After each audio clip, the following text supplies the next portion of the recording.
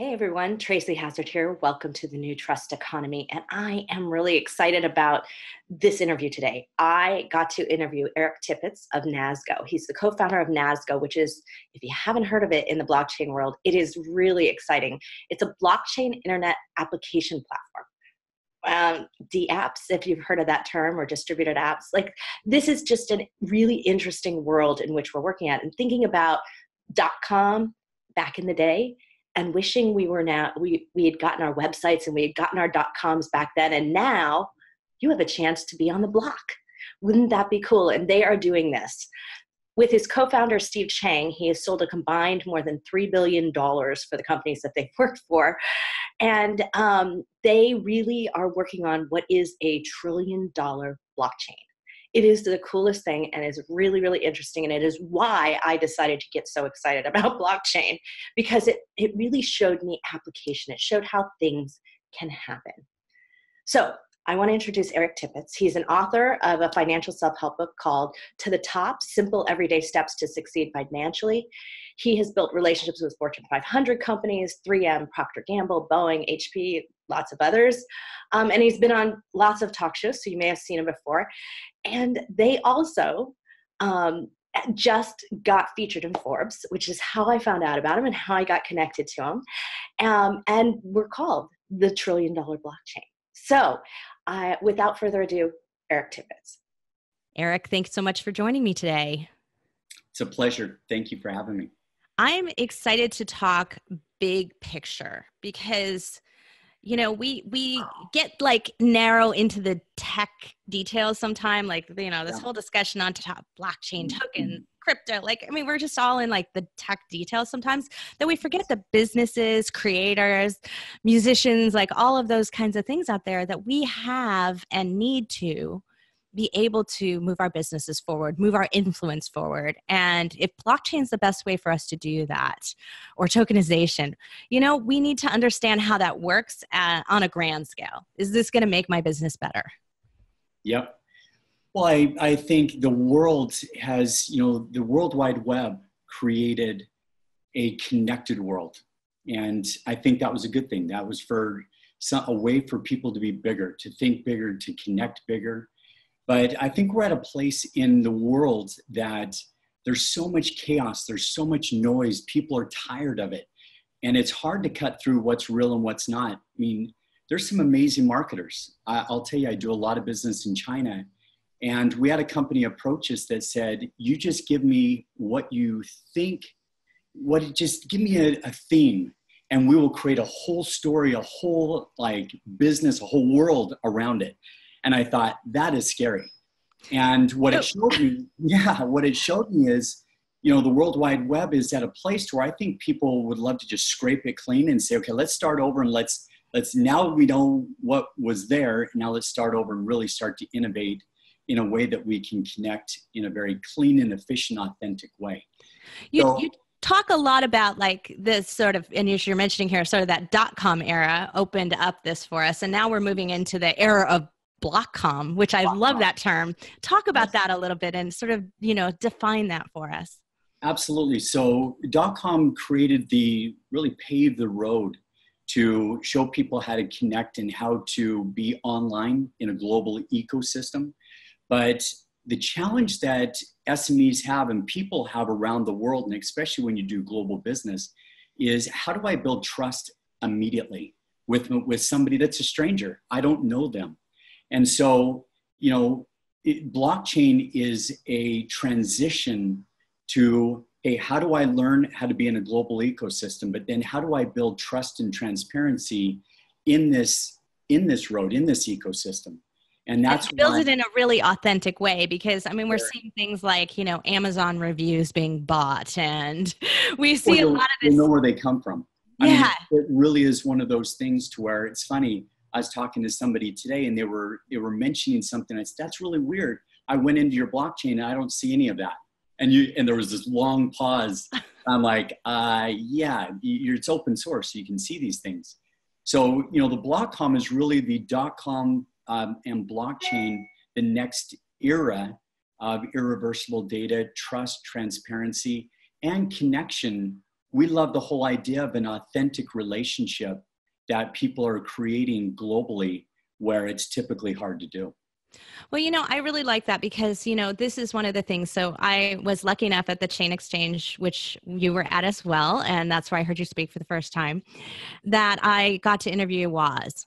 And, this is really something that why he's so passionate about blockchain. And is that it can really reward these creators and these authenticators and these people who are really doing something big. And I mean, I get this all the time in podcasting. I have a podcast that has 100,000 listeners a month.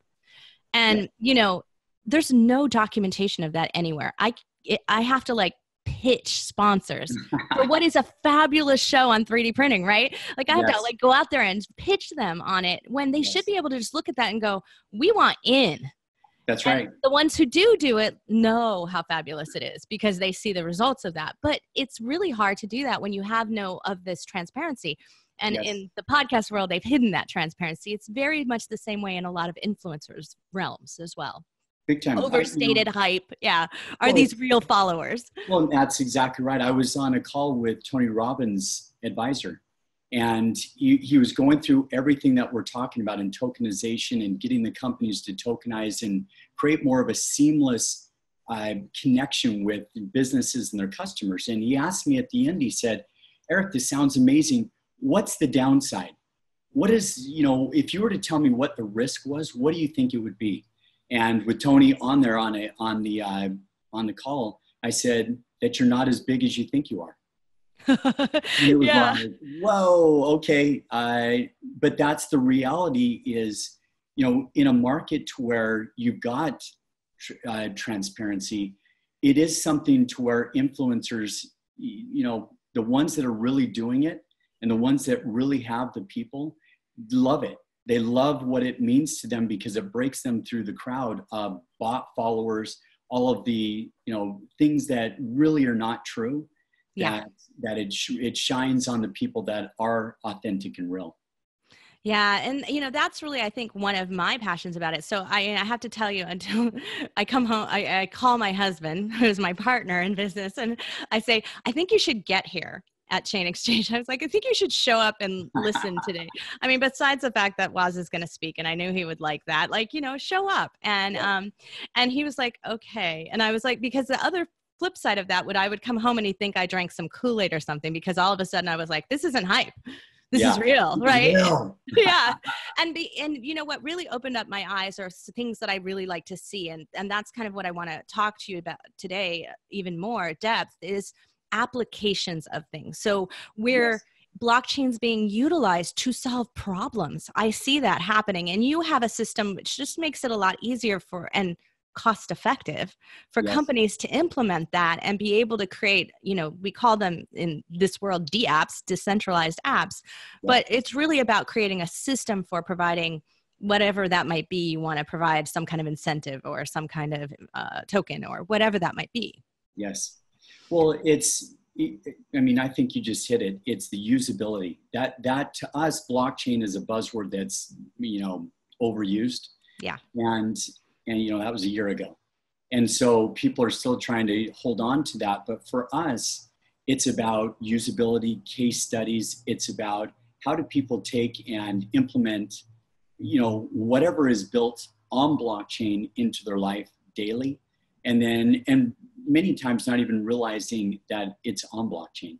Yeah. And so that has been our focus. We have been working for the past 6 months on, it's funny, we launched our mainnet and we launched a wallet, and inside there we had an app store, a dApp store.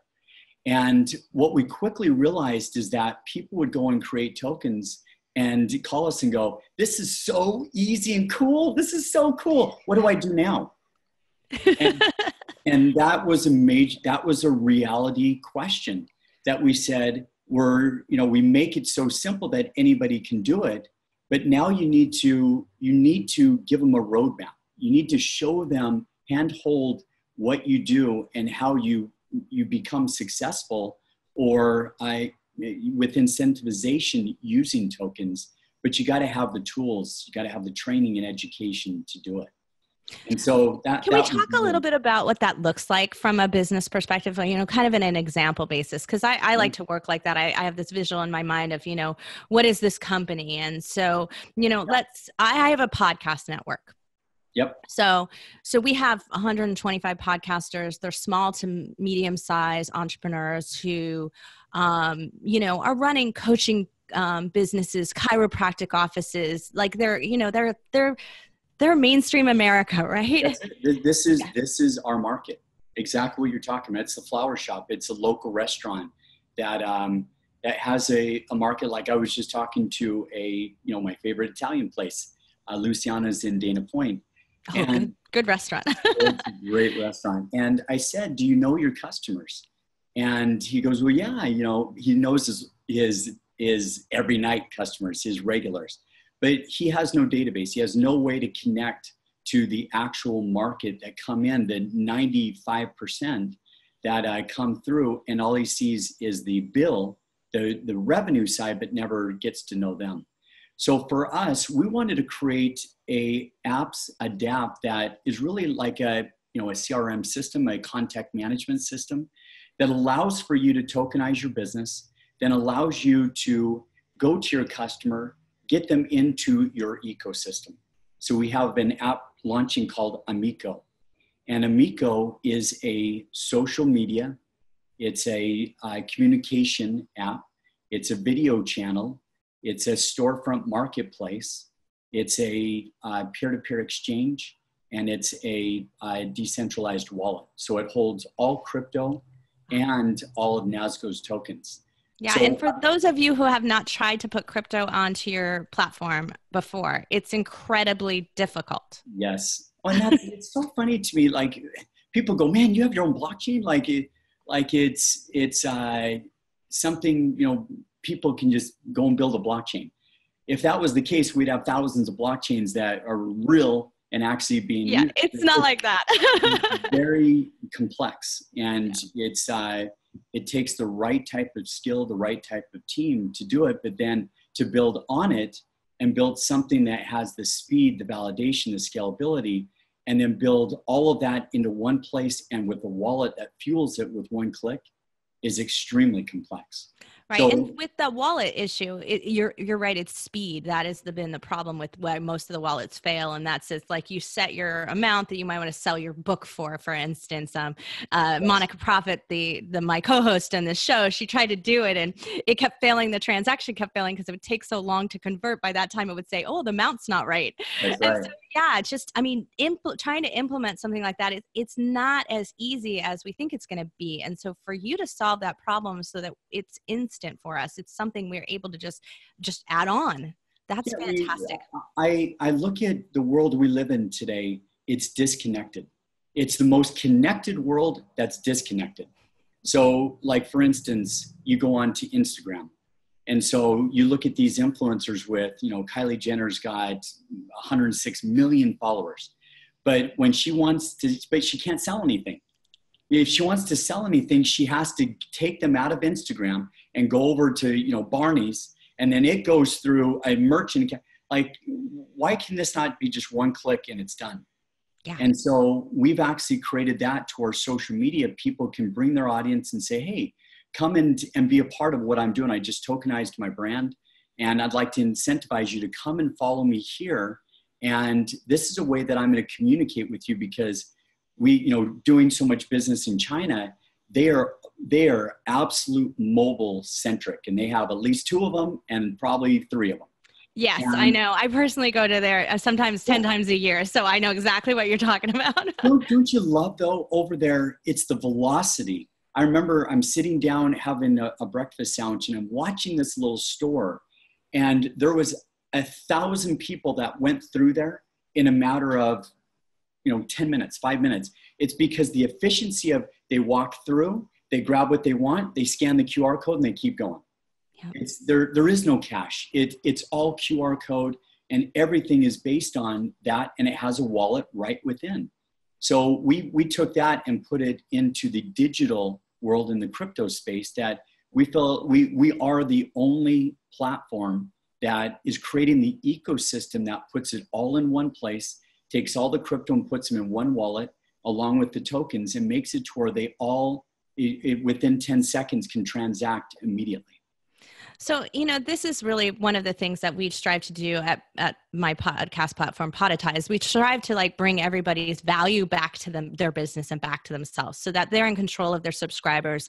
Facebook isn't, or iTunes isn't, right? We want the value to be with you because you're producing all the content. You're producing all the value there. And so we want, at the end of the day, the transactional value to be with you as well. And so you're enabling that at a much faster speed than the rest of the systems are, because the systems are being built by people who have their own selfish means along the way, right? Well, listen to them talk. They're always talking about themselves and how their blockchain's this and how big their blockchain is and this and that. Who cares? To me, that's, you are the hero. You're trying to create you as the hero. For us, it isn't even about our customers. It's about their customers.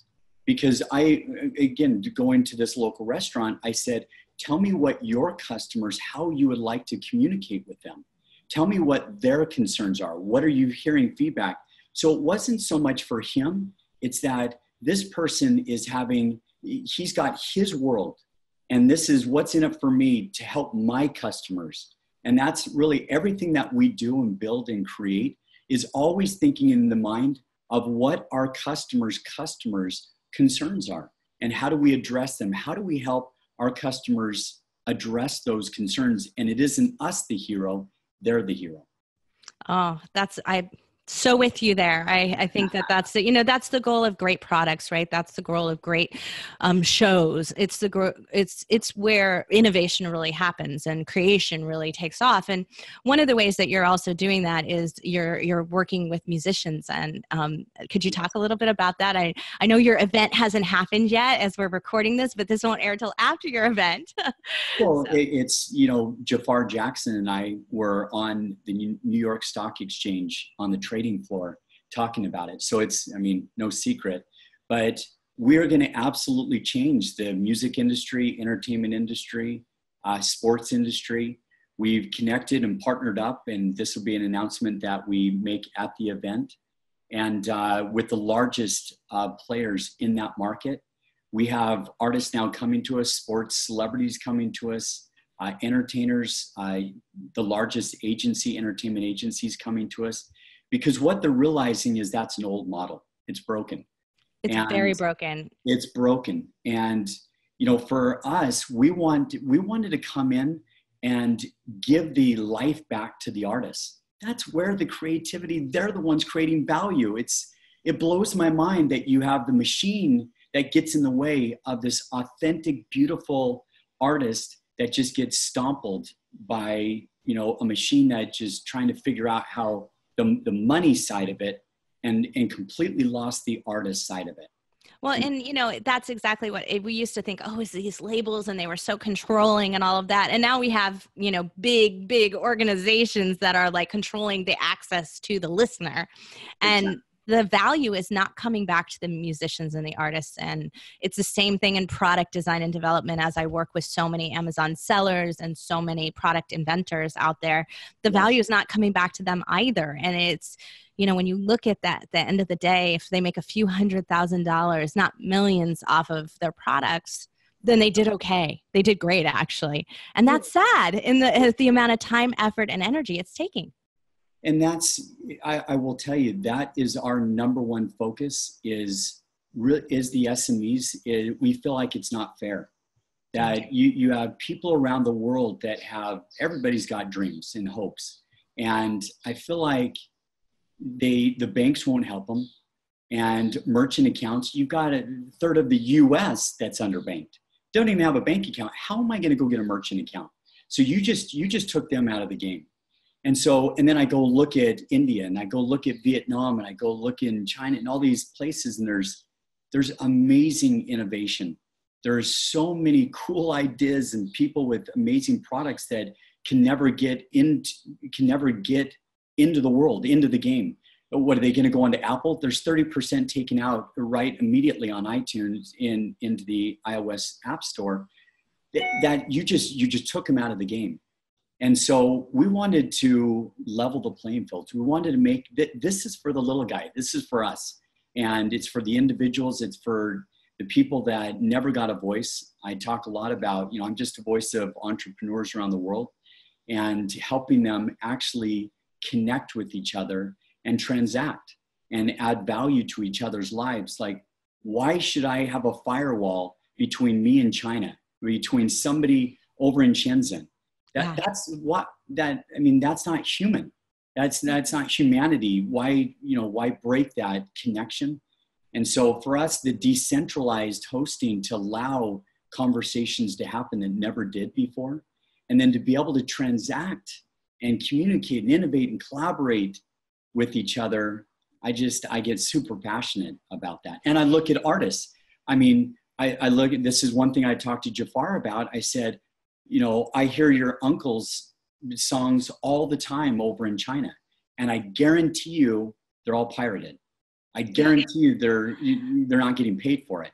And so here you've got this disconnect. Nobody knows what's going on over there until you go over there and you realize, oh my gosh, like, what's going on over here? This is wild, wild west. And so to be able to tokenize, give them the ability to take control and start to connect directly to their marketplace and bridge that gap, so they actually can say, hey, these are things coming out, be a part of this and be a partner with me. Yeah. Oh, I love where you're going with that. But you're also going on a philanthropic side to it. Can you talk some about that? Because that surprised me when I heard you speak it. And that was when I said, oh my, I'm really all in here. Well, it's funny to me how I watch a lot of people, and especially at a high level, everybody's trying to figure out their story, their unique, selling proposition. And it's sad because behind the curtains, many people talk about their business, and at the end they go, how else could we get, more business? Hey, why don't we donate? Hey, why don't we give to a charity? Like, would that make us cool?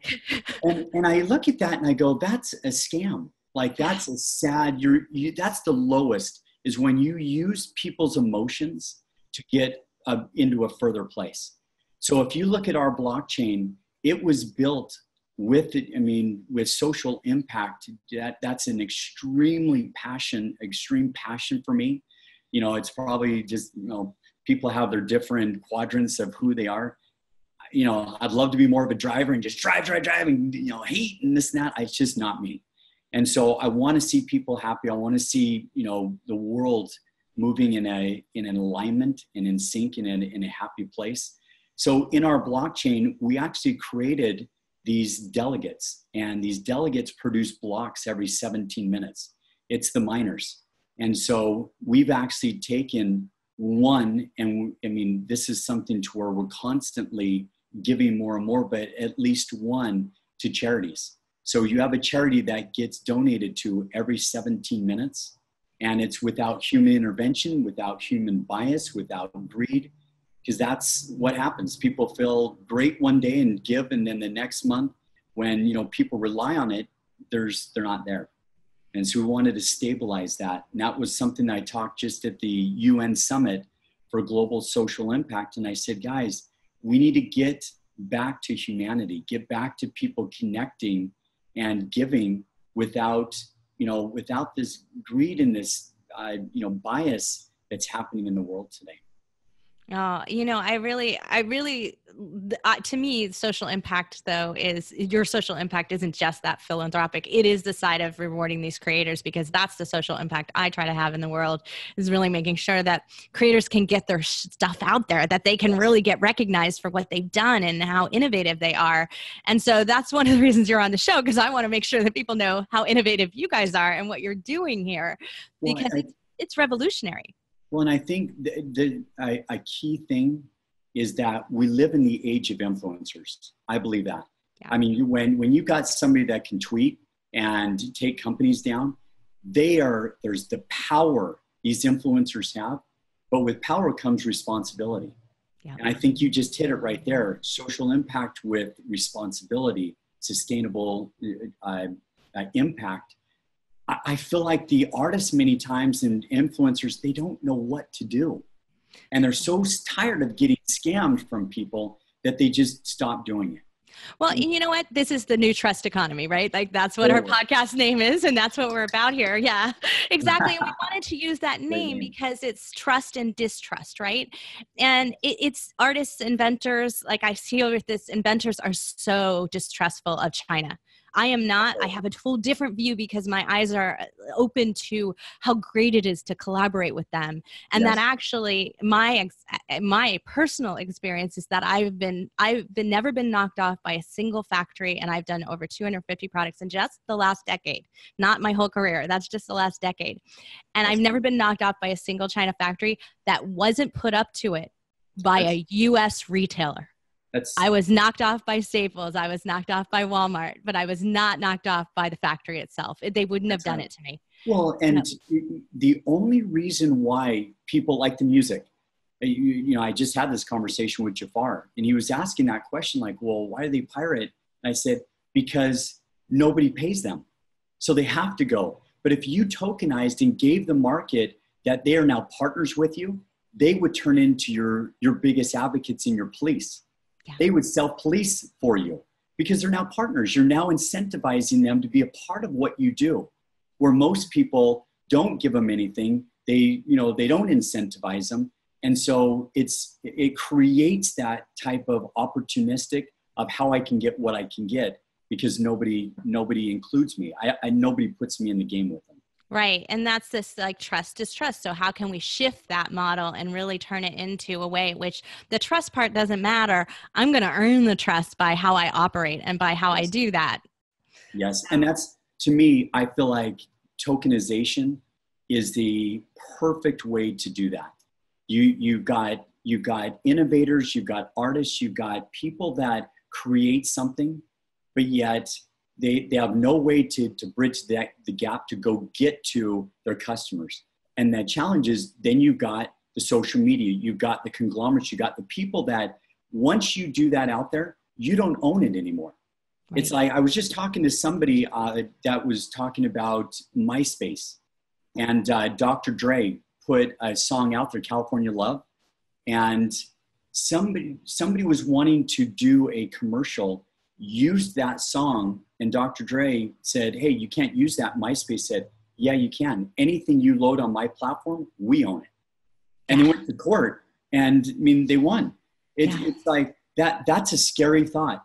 And so we look at innovators, the beauty of blockchain. I mean, you think about artists with paintings, and you think about music. I was just talking to David Tickle, big producer, songwriter, and he said, holy moly, there's times that we're doing a song and we look at each other and go, this is going to be the biggest song ever. He said, we could go and tokenize that immediately and have it to where it's locked in. That's our song. Nobody can change it.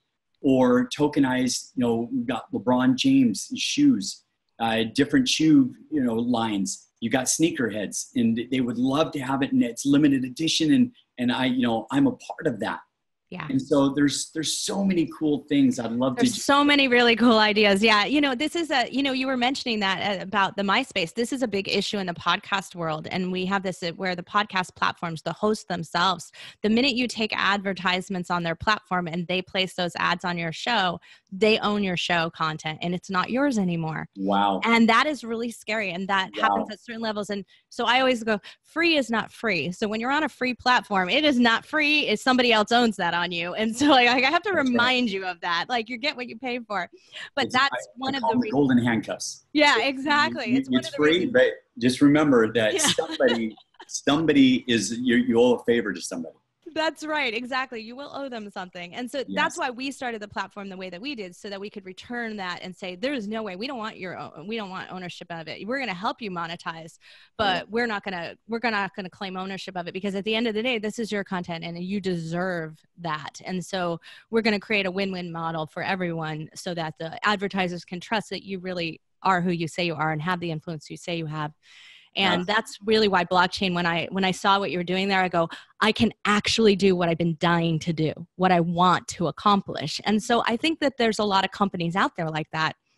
who are sitting back and looking at that. So would you go over just, kind of briefly a little bit, some of that block box stuff that you have? Because some of that stuff is like really cool. And people are like, I wanted to put this in my business. And this is coming fairly soon, like within the next 6 months or so. Is that right? It's already out. It's already out. It's already out. It's, so you said it earlier about innovation, and, we're innovators, and I love that, but it's, that also is very confusing for a lot of people. You can innovate, like technology in actuality can get in the way. And, now I'm becoming slower and less efficient and on social media, not being productive. And so we wanted to simplify technology. When you say blockchain, most people's eyes glaze over and they don't know what to do about it. And so what we like to say is, hey, we're the GoDaddy of blockchain. GoDaddy really helped the World Wide Web, get its momentum, its tipping point, because they made it simple. And so the Blockbox that is our way of getting onto blockchain extremely simple. And so for $300, $350, you've got a domain address. So just like GoDaddy, that I go on and I buy a domain address on the World Wide Web, you buy a domain address on the blockchain web. And so now they can say, hey, I have my place and nobody can take this name. Second thing is I can take my existing website and connect it up to our decentralized server nodes and put it onto blockchain, or I can create my new website and connect it right onto blockchain. And then third is I can tokenize my business, and in less than 5 minutes without writing a single line of code. I mean, it's the funniest thing. Like, I didn't even realize how cool it was until I started going looking at everybody else, and I go, wow, that's hard. It's very cool. I mean, just thinking about all the things that I would have to invest in to develop. Like when I had heard that you said 350 or whatever it was, I was like, that is crazy. It's such a good deal because that just makes it so simple. I have companies. I just met with a company last night that has spent nine months looking to launch, has spent close to $400,000 to launch their token on Ethereum. And I looked at him and I go, for what? Like, let me just show you this. And I got done, and I just did a demo token, and they looked at each other and they go, we're not going to do this, are we? And the CEO goes, we have to. And they switched. We just tokenized them this morning. And because it was so simple, they could do it themselves. They could now immediately go right back to their investors, into their community, into their employees, and immediately launch that to where they were still another month off. And so, the Blockbox is our attempt to make, just like GoDaddy did to the World Wide Web, we want to make, it simple for companies to go on to blockchain, the Blockcom web. Well, I want to make it simple as well. So you got my backing. I'm promoting and out there and pushing podcasters into it from our Podetize platform. Whether they like it or not, I'm pushing them into it. I love it. No, we're always looking to collaborate with good people. And this is a fun podcast because I love connecting to people that have a bigger vision and are truly wanting to make other people better. And so I look at podcasts. There's a lot of people that'd be amazing podcasters that just don't believe in themselves. They don't think they can do it, and they don't have the skills. So I love what you're doing. Anything that we can do to support you would love to do it. Well, I'm all there with you. So Eric, is there anything else you want to tell us about what's coming up and what you're working on, and other ways in which people can connect with you and NASGO? Well, one of the funnest, Amico we're having a blast, but we just pre-launched in Saipan with our China team, our Vapor, and it's our augmented reality. And I love AR. It is so cool, and it's going to change the world of advertising.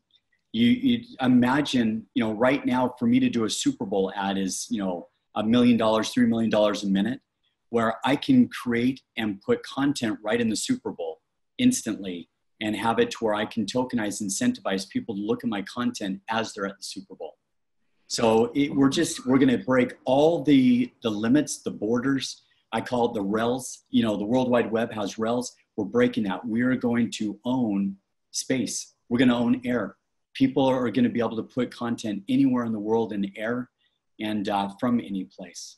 So David Williams wrote an article on you in Forbes about calling you, the GoDaddy of blockchain, but also he talked about access and education, which is what you're really talking about here. And that, I think that AR, I've written many, many articles myself on AR, and AR is one of the best educators because it hits us in our brain center in a way in which we get it. Yes. Well, what's fun is people know how to play a game.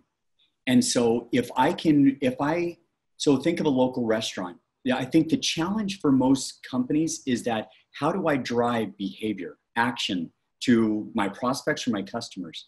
So if I can, be at my restaurant, shoot a quick video and say a bar special, and then do a reward of, let's say, 20 of my tokens, and make it to where people, as they're about to go out to dinner, they just go like this and they look at what videos, what incentivize rewards are around their local area, and immediately say, hey, look at Luciana's is doing a special. They go over there. The only way they can actually get the token is they do a whatever circumference they want around the restaurant. Once I'm there, it pops up, and after the video, I click on it and it goes right into my wallet. I can now go use that for a free dessert or for a free drink or whatever. Right. Oh, I love it. It's so great. So now the last question I have is kind of a $1 trillion blockchain. That's what it says, $1 trillion. So yes. That's really big. Like, how do you do that? I mean, how do you think that big? Like, how do you keep yourself at that level? I really want to, from a personal entrepreneurship point of view. I love this question. Wow. I think this is the most important question in my mind of this whole podcast is how do you become it? Because it all starts with the management. If you don't believe it, people can see through that very quickly. And, the $1 trillion platform, we've reverse engineered it. We're not sitting here just, that we didn't use that as some gimmick. We have absolutely, and once you guys meet my partner, Steve, he is this math genius that just thinks methodically through things and reverse engineers how you get to $1 trillion. And he breaks it down by the minute, by the second, by the hour, what do we need to do? What's this? How much does this cost? How many businesses? So we've broken it down. You get into businesses, then you look at what products do they do and what kind of transactional volume can you help them hit? So that's one thing as far as the application part of it. But I will tell you, even more importantly, is the human side of it. I think people, they don't invest in themselves. That's something that I would love to tell all of your listeners. If you want to be an entrepreneur, you have to invest in yourself. That is hands down. I start my morning and I get up before my family gets up. I think too many people get up and they're already late. They're late, they stub their toe, they're having a bad day, they're always late. You've got to wake up earlier. And to me, the mornings are everything. So I wake up before, at least a half hour before my family wakes up. I love to read. I love to find out what's going on in the world. And I don't go read the news. I'm not interested in the news. I'm not interested in that crap. I go and read things that spark innovation, it sparks my brain in a positive way.